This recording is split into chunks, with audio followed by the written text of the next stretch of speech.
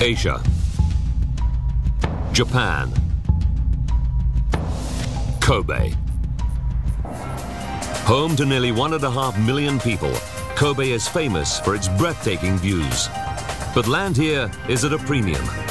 Kobe is squeezed between the Rokko Mountains and the blue waters of Osaka Bay. The city center sits on a narrow strip of land just 5 kilometers wide. To the east and west lie densely populated residential areas of mostly traditional houses. And to the south, its huge port area, built on a series of islands created by dumping millions of tons of soil into the sea. It's one of the world's biggest ports, handling $71 billion of cargo a year. To maximize precious space, 160 kilometers of Kobe's modern freeway system stand on pillars above the city. Monday, January 16th, 1995. It's a bright winter's day. The temperature just above freezing. Today is a national holiday, and Kobe bustles with people soaking up the holiday atmosphere. But beneath their feet, the ground is riddled with faults. These unstable cracks in the earth, 20 kilometers below the ground, are caused by movements of the Earth's surface. Japan is one of the world's most active earthquake zones. In Kobe, these faults stretch the length of the city center along the foot of the mountains. But Kobe is lucky. Fault activity is rare here. The city hasn't seen a major quake in 400 years. 10 kilometers east of the center is the residential area of Higashinada.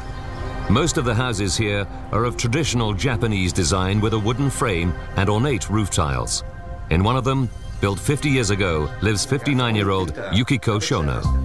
She shares her home with her son Satoshi and her dog. Her 5-year-old granddaughter is staying with them for the holiday. Yukiko has lived in Kobe all her life. Her sole experience of earthquakes is just a couple of minor tremors. Earthquakes were something tiny. I can't even recall anything falling from the shelves, so I didn't think earthquakes were anything to be scared of.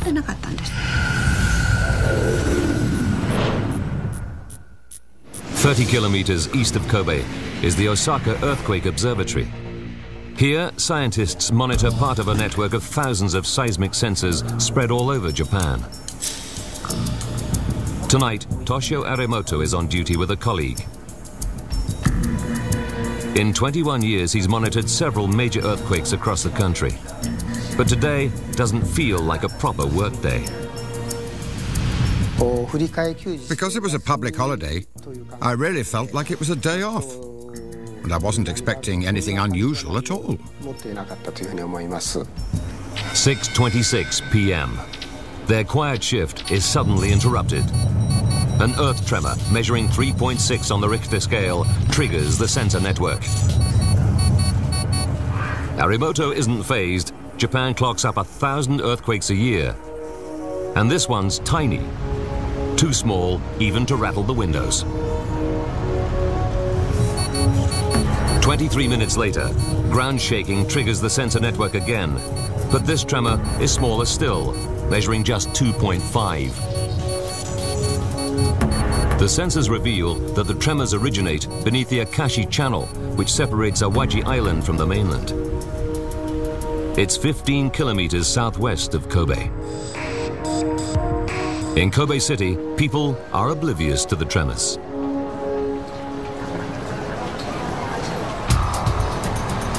Shinshu, 400 kilometers northeast of Kobe. Tour bus driver Yoshio Fukumoto leaves town heading south. He's been driving buses for 30 years. I like driving, and in those days it was cool to be a tourist bus driver, so I really enjoyed it.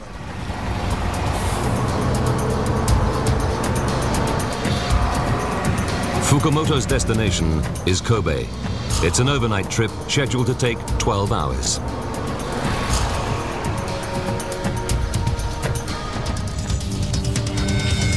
(6:55). A third tremor, this one a 1.5. The scientists are surprised to see 3 tremors in a matter of minutes, but Arimoto is still not alarmed. From the local seismic activity at the time, it really was unimaginable that a huge earthquake could occur in Kobe. In Yukiko Shono's home in Kobe, her granddaughter develops a fever. Yukiko rings her daughter, who agrees that the little girl should go home. Yukiko will not have her granddaughter staying with her tonight. 11:49 p.m. After nearly 5 hours of silence, a 4th tremor shakes the Akashi Channel. On average, there are 5 tremors exceeding magnitude 1.5 in a year. There have now been 4 in just under 5.5 hours. 29-year-old Satoshi Shono keeps his mother Yukiko up past her bedtime. He's keen to show her his latest gadget, a laptop computer. We stayed up chatting for quite a while that evening. Then it turned midnight and he said, "You should go to bed, Mum. I'll have to stay up until about 2. Good night." Tuesday, January 17th, 5:45 a.m. Tour bus driver Yoshio Fukumoto is just 15 kilometers from the center of Kobe. Just 3 passengers remain on board. He's on the Hanshin Expressway, a 40-kilometer-long 4-lane elevated freeway that runs right through Kobe. It's designed to be earthquake-proof, but like the rest of the city, it's never been put to the test. Fukumoto soon expects to be heading back to his family in nearby Kyoto.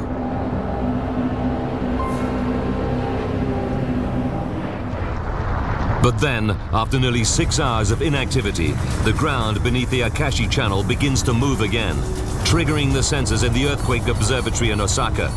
This time, it's more than just a tremor.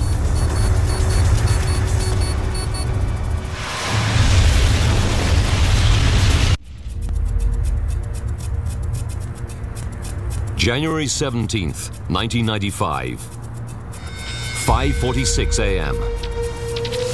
At the fire station on Port Island in the Japanese city of Kobe, firefighter Makoto Fuji works the early shift. He's been on duty at the station for over 20 hours. 5:46 and 58 seconds. Fukumoto's routine journey takes an unexpected turn. Everything begins to shake violently.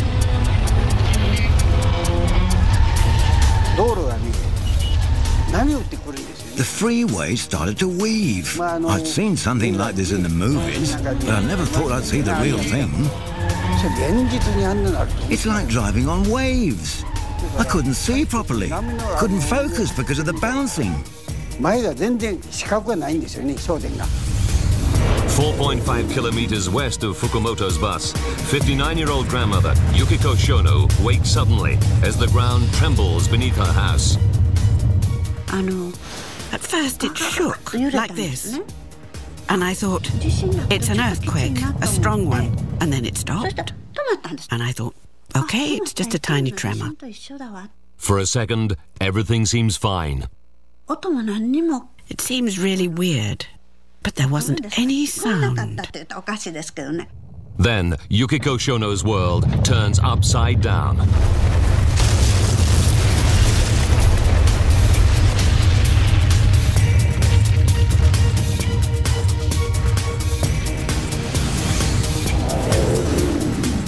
At the Port Island fire station, the earth begins to shake.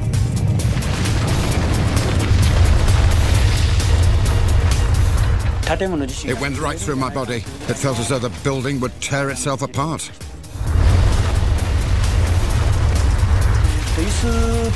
Chairs and things on the desk crashed to the floor.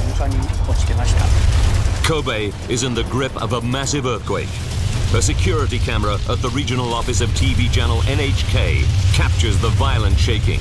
It wakes a technician asleep on a camp bed. 18 kilometers away, on the swaying freeway, Fukumoto's bus could go right through the barriers and over the edge. He slams on the brakes. But just when the danger seems past, the road begins to move again. I pulled on the handbrake, and at that moment, the road in front of me just fell away.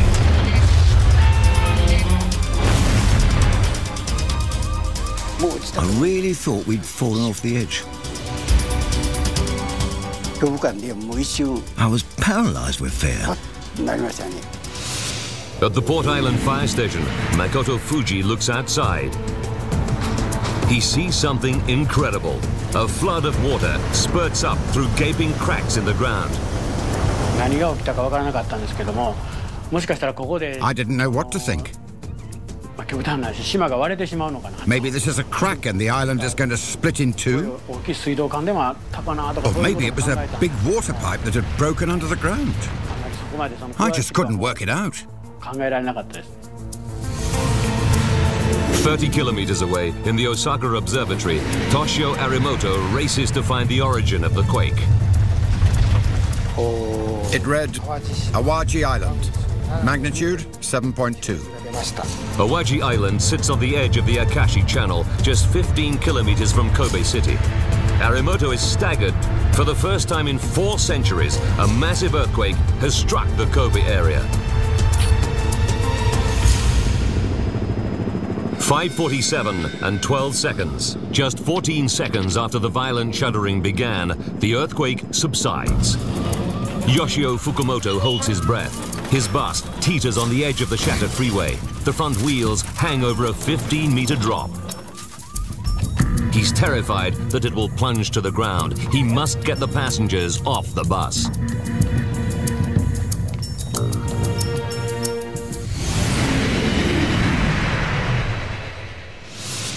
Yukiko Shono, trapped in the rubble of her home, gradually regains consciousness. But she's so dazed, she doesn't even realize where she is. I felt pain, as though my whole body had been shattered. I thought I had had a car accident, got hit by a car, and my body was paralyzed. That's what I thought. It was a car accident. Now in Kobe's residential areas, there's a deadly new hazard. Fire. Hundreds lie trapped in the collapsed remains of their traditional wooden houses. Dawn light reveals the vast scale of the disaster. The quake knocked tower blocks to the ground, toppled road bridges, and flattened entire neighborhoods of traditional Japanese houses. Thousands of people lie dead and dying in the city's shattered remains. Under her crushed house, Yukiko Shono lies trapped and badly injured. The temperature is just above freezing. If rescuers don't come soon, the alternatives are grim: freeze to death or be burnt alive.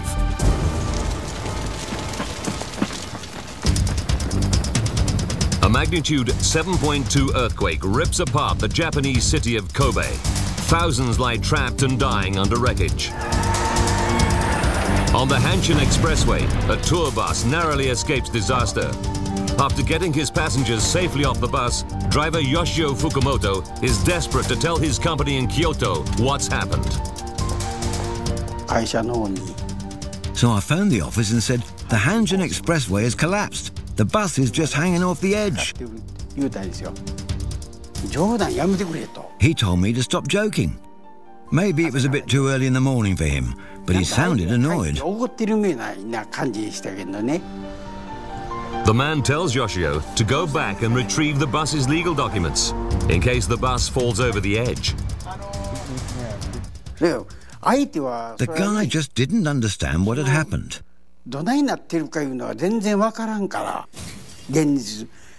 It was hard to believe. Dutifully, Yoshio returns to the precariously balanced bus. He inches towards the front and retrieves the documents. In the dawn light, Fukumoto takes pictures of his remarkable escape using a disposable camera.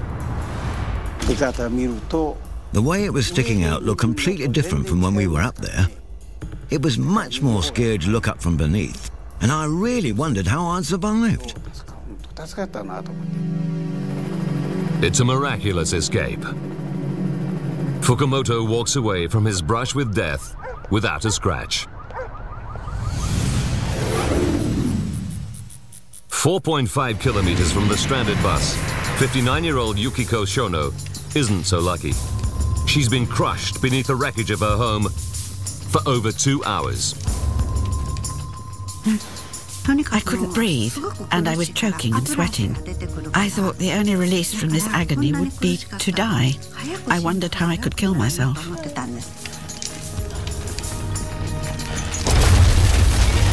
Kobe's emergency services struggle to cope with the scale of the disaster.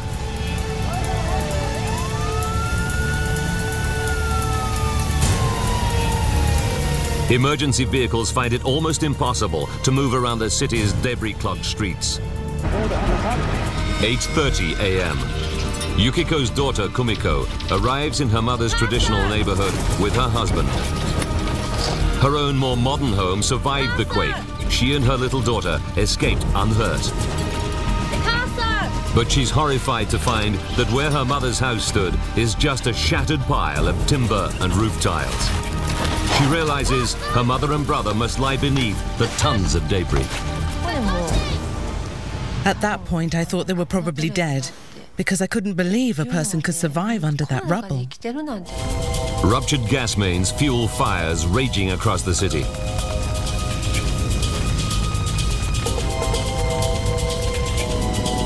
But the quake also breaks many of the water mains, leaving firefighters helpless in the face of the inferno. They pump water straight from the sea, but it's a frustratingly slow process. There was no water, and having no water at the fire was deadly. I just felt really helpless. Everything I had learnt before was no use at all in the earthquake. 2:30 p.m.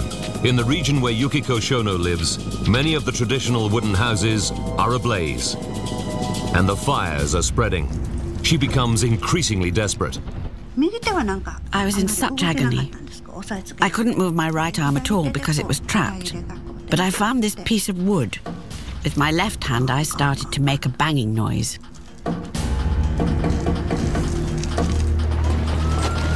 Outside, Yukiko's daughter hears something. It's not her mother, but her mother's dog.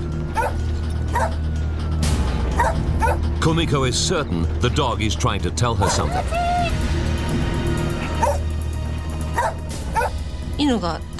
She barked and stopped, and kept staring at my face. Then she barks again, and when she stops, I can hear a tapping noise.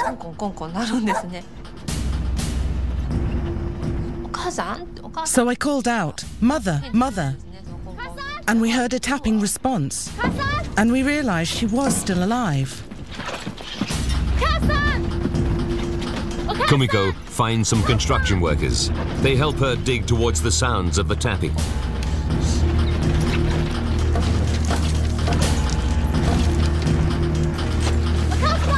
It's slow work. One wrong move and the wreckage could crash down and kill her mother.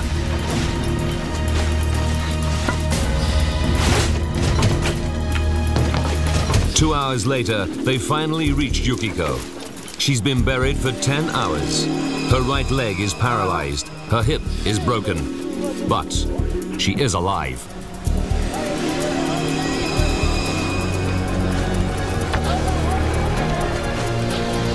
Finding her mother gives Kumiko new hope. Her younger brother, Satoshi, could be alive too, somewhere under the debris. She calls out, but he doesn't answer. They start to dig again.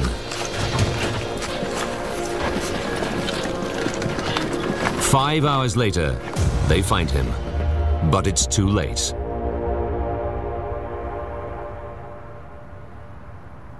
When they checked my brother's pulse, they told me he didn't make it.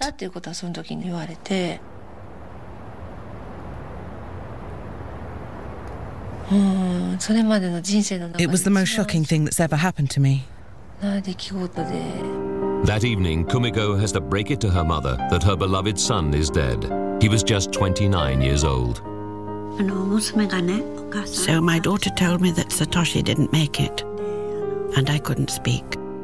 I just said, I see. I cried underneath my quilt after she left, making sure that my tears couldn't be seen from the outside. Yukiko Shono's son is just one of 5,502 people killed. More than 235,000 people are homeless. More than 100,000 buildings destroyed. The quake wrecks electricity and water systems. The damage tops $150 billion. It's the world's most costly disaster. It overwhelmed the city's emergency services, and help from the national government took almost 2 days to arrive. Japan prides itself on its ability to build earthquake-proof buildings. So why does their city lie in ruins? And why didn't scientists predict a major quake? The population of Kobe wants answers. 24 separate teams of experts embark on a wide-ranging investigation of the disaster. Seismologists will explore the quake itself, while engineering experts probe the failure of buildings and structures. Now, by rewinding the disaster and by going deep into the investigation, we reveal what really happened at Kobe, how so many people died, and why the quake left the city looking like a war zone. Advanced computer simulation will take us where no camera can go, into the heart of the Kobe disaster.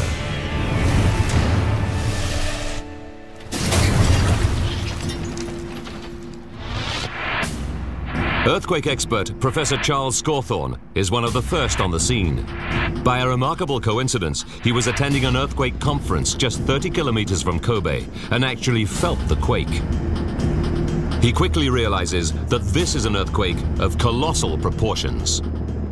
This was the most significant earthquake of the second half of the 20th century. This was a direct hit on as modern a society as you can have in the world, and it was totally devastated. Japanese experts working with him cannot believe the scale of the destruction. My Japanese colleagues really were having a difficult time because they just did not expect this. Maybe like Americans on 9/11. This was something that was shocking. Earthquakes are a fact of life in Japan. 13 major quakes have hit the country in the last 100 years, killing over 150,000 people. The country sits on the boundaries of 4 massive tectonic plates. As these plates shift, the movement triggers quakes along a network of thousands of fault lines under Japan. Kobe lies 200 kilometers north of the nearest plate boundary, called the Nankai Trough, so major quakes in the region are very rare. But this time, tectonic movement at this boundary is big enough to reach Kobe. Seismic equipment reveals that the quake is magnitude 7.2, powerful enough to be picked up by sensors on the other side of the planet. The quake scores a direct hit on Kobe City, but scientists are puzzled to find that its original epicenter is 15 kilometers away. It doesn't seem to make any sense. This should put Kobe outside the zone of severe damage. So what did cause the destruction in Kobe City? January 17th, 1995. A magnitude 7.2 earthquake devastates the Japanese city of Kobe. The quake's epicenter is under Awaji Island in a fault well known to seismologists. But a quake here should only cause serious damage in Awaji. It cannot explain the scale of the devastation 15 kilometers away in Kobe.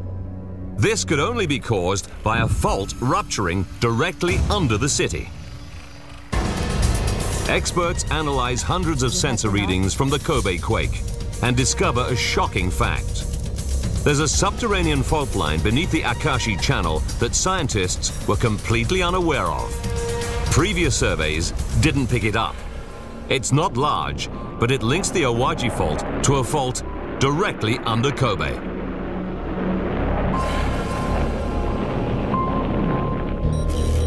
January 16th, 11:49 p.m. The series of small quakes that Toshio Arimoto sees in the Osaka Earthquake Observatory are not just harmless tremors. It's the ground on either side of the fault line beginning to shift, 15 kilometers beneath the surface of Awaji Island. 5:46 a.m. and 52 seconds. Scientists are now certain that the violence of the Awaji earthquake triggers a chain reaction through the undiscovered fault.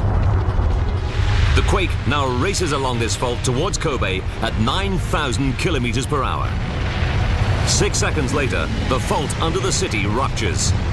It's a direct hit. The earthquake goes off with the energy of a 65 kiloton nuclear bomb. Even if Arimoto had known about the undiscovered fault line, the initial tremors don't necessarily indicate that a quake is imminent. I suppose if you look at it afterwards, you could see it as a foreshock.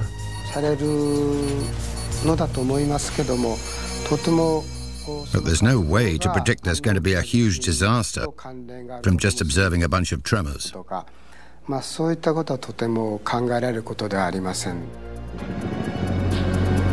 Even today, it remains impossible to predict an earthquake. It's clear how the quake scores a direct hit on Kobe. Now investigators must focus on another puzzle. Why did more than 5,000 people die in the disaster, in a country that's renowned for building earthquake-proof cities? When investigators analyze the pattern of fatalities, they discover that the overwhelming majority of deaths occur in the city's suburbs. Here, whole streets of traditional timber-framed Japanese houses simply collapse. 4,900 of the quake's victims die in this type of house. The investigators' first priority is to find out why. They examine the design. They find that these types of houses are simply constructed using a series of timber supports. But topping this lightweight structure is an ornate tiled roof. A Japanese house has the heavy roof, so you're supporting tons of roofing on really just little spindly columns. One of these roofs weighs 2 tons. In a modern timber house, solid walls help to brace the wooden supports. But investigators discover that walls in these older houses are made of plaster and bamboo, which have no structural strength. The unbraced posts provide the only support for the heavy roof. When the earthquake strikes, there is nothing to stop the structure swaying and then caving in. It's called a pancake collapse. As the heavy roof pancakes down, it crushes the floors below and anyone unfortunate enough to be inside.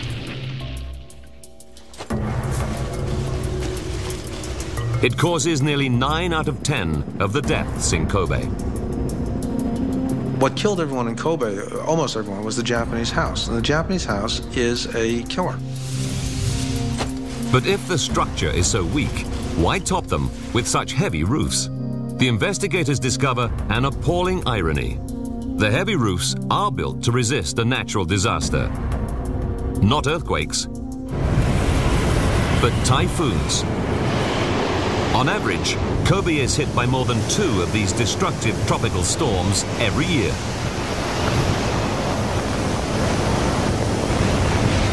(5:46 and 58 seconds). Yukiko Shono's typhoon-proof house is no match for the devastating power of the Kobe quake. The house simply collapses, crushing her and killing her son. The heavy roofs, the very feature that might save lives in a typhoon, prove a death sentence in an earthquake. While the death toll is highest in the traditionally built suburbs, investigators find ample evidence of severe structural damage elsewhere in Kobe City. And investigators are puzzled why so many of Kobe's modern structures also collapse. These should be constructed to building codes specifically designed to withstand a major earthquake.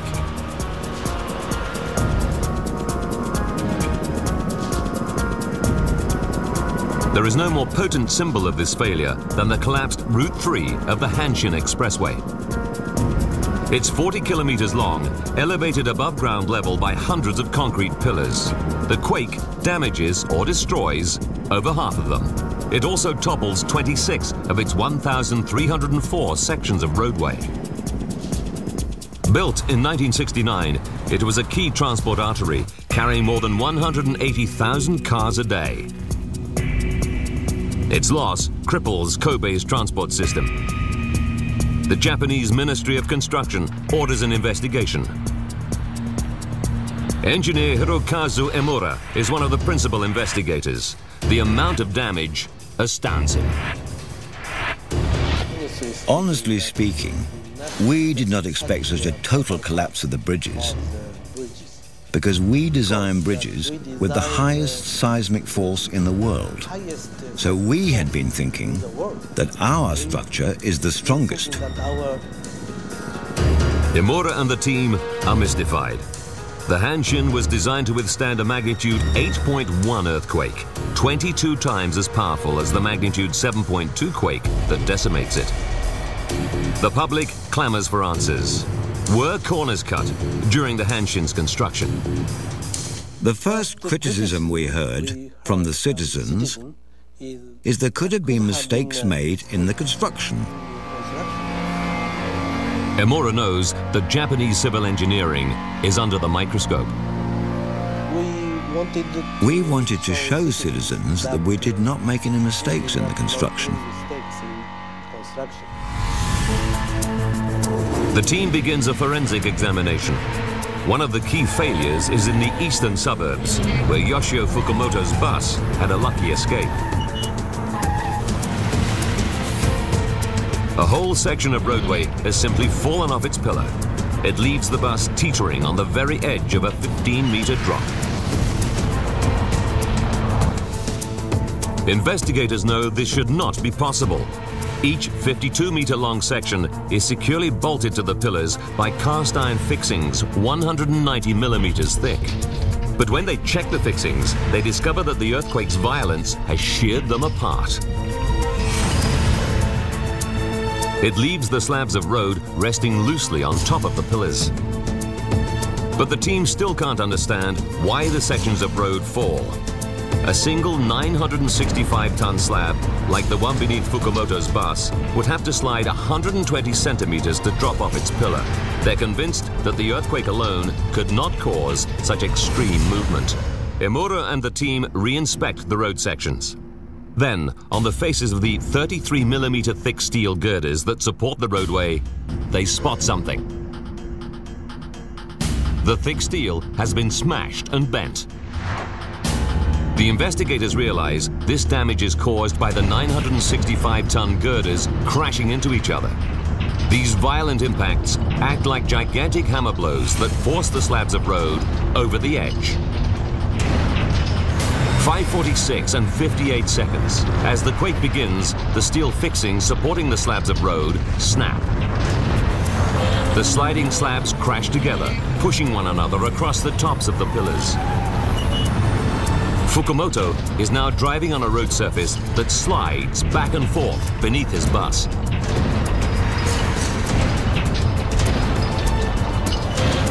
Fukumoto screeches to a halt. His front wheels rest on a road section teetering on the edge of its pillar. Then it slips the last few centimeters and crashes over the edge. If Fukumoto had stopped a few meters further on, his bus would have plummeted 15 meters. Chances of survival would have been slim. The way it was sticking out, I really wondered how we survived.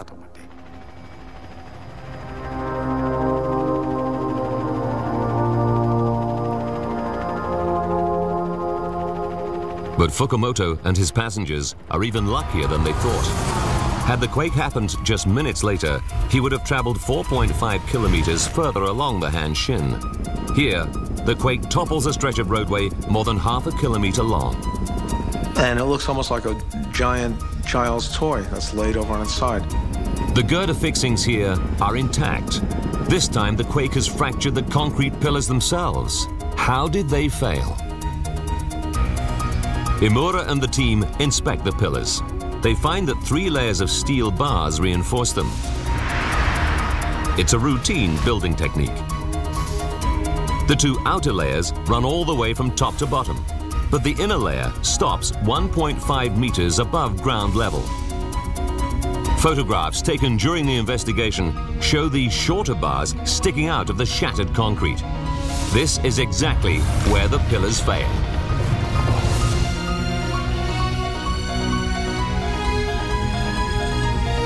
As the ground shakes, the roadway begins to sway. Its vast weight puts immense stress on the pillars. Seconds later, the pillars snap at their weakest point, where the inner layer of reinforcing bars ends. The heavy roadway crashes to the ground. Investigators work out that if the inner reinforcing bars had not been made short like this, the Hanshin might have survived the quake.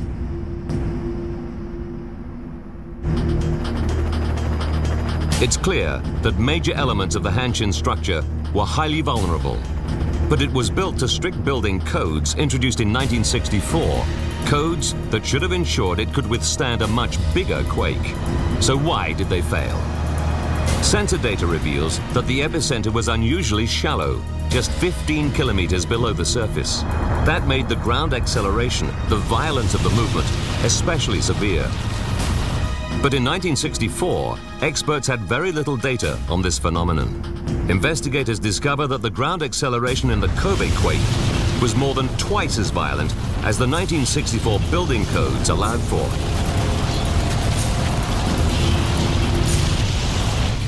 It's this that causes such severe damage to the Hanshin and so many of Kobe's other modern structures.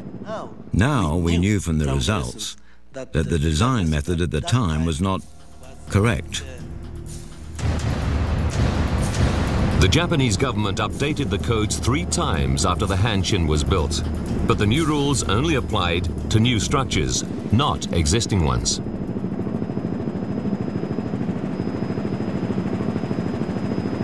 Investigators are starting to find out why the Kobe quake is so devastating and so deadly. How traditional Japanese houses are a death sentence for thousands. Why so many modern structures are annihilated. And how the quake scores a direct hit on the city, leaving its citizens seconds from disaster.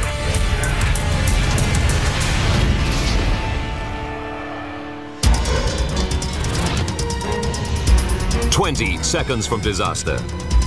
An earthquake strikes the northern tip of Awaji Island. It tears open a previously unknown fault nearby.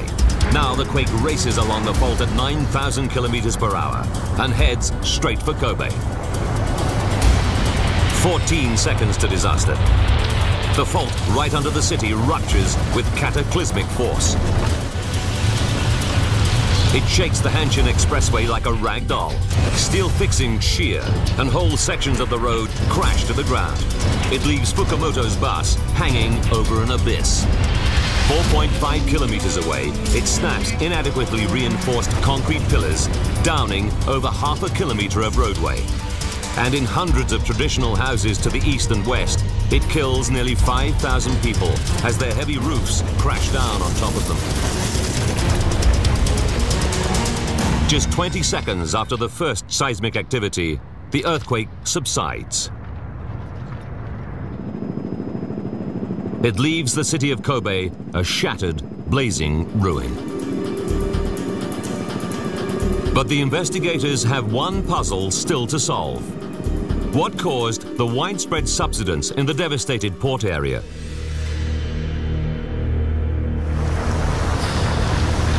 Could the mysterious eruptions of muddy water reported by witnesses be a crucial clue?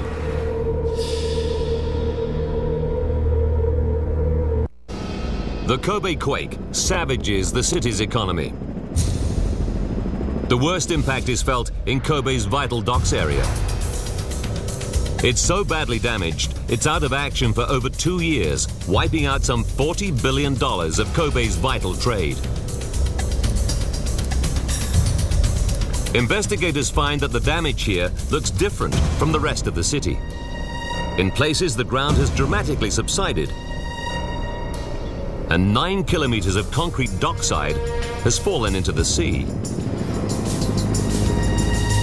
Investigators learned that eyewitnesses like firefighter Makoto Fuji report a flood of water during the quake, not from the sea, but erupting out of the ground. It was about 1 meter high and maybe 10 meters wide. At first, when I saw the wall of water bursting through the ground, I didn't know what to think. It's a crucial clue. Investigators suspect that Fuji witnessed an unusual phenomenon that can be caused by major quakes. Niigata, in north-central Japan, 1964. This original film shows a slurry of muddy water erupting out of the ground during a quake. It was the first time this phenomenon had been captured on film.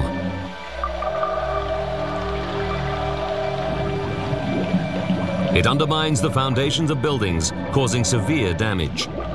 The phenomenon is now known as liquefaction. It happens when a quake strikes ground saturated with water, just like the land beneath Kobe's Port Island.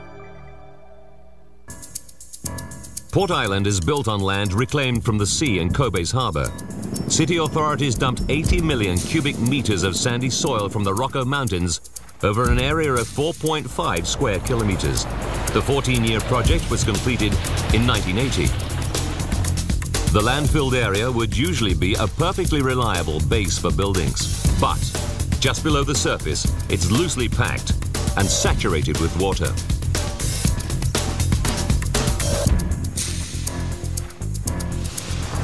"5:46 a.m. and 58 seconds. When the earthquake strikes, the shock waves shake Port Island's loose, sandy soil.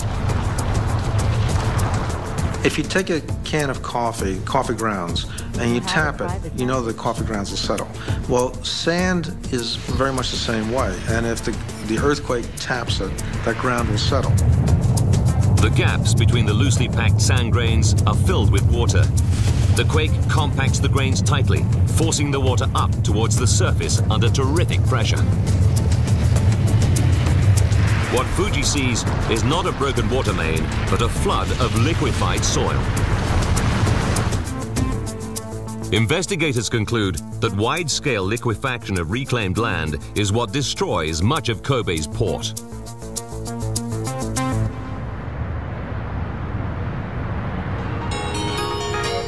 In the wake of the disaster, city authorities rebuild Kobe using the latest earthquake-proofing technology. They spend $6.8 billion on the port alone, rebuilding the dock walls with much deeper foundations to resist any future quake. Modern houses with solid walls and light roofs replace the flattened neighborhoods of traditional homes. And the elevated expressways get a $3 billion upgrade, with more reinforcing bars and steel sheathing on the columns. Yoshio Fukumoto still drives buses. His lucky escape made him Japan's most famous bus driver. But news of earthquakes still sends chills down his spine.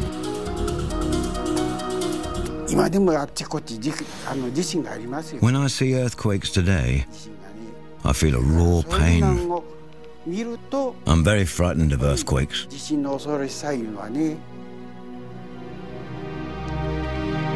Yukiko Shono still lives in Kobe, on the site of the house where her son Satoshi died.